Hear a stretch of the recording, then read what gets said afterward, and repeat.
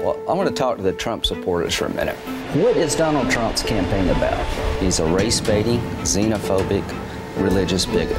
And you know how you make America great again? Tell Donald Trump to go to hell. If you can't admire Joe Biden as a person, then it's probably you got a problem. You need to do some self-evaluation, because what's not to like? He is as good a man as God ever created. He said some of the most incredibly heartfelt things that anybody could ever say to me. He's the nicest person I think I've ever met in politics. This is a defining moment in the future of the Republican Party.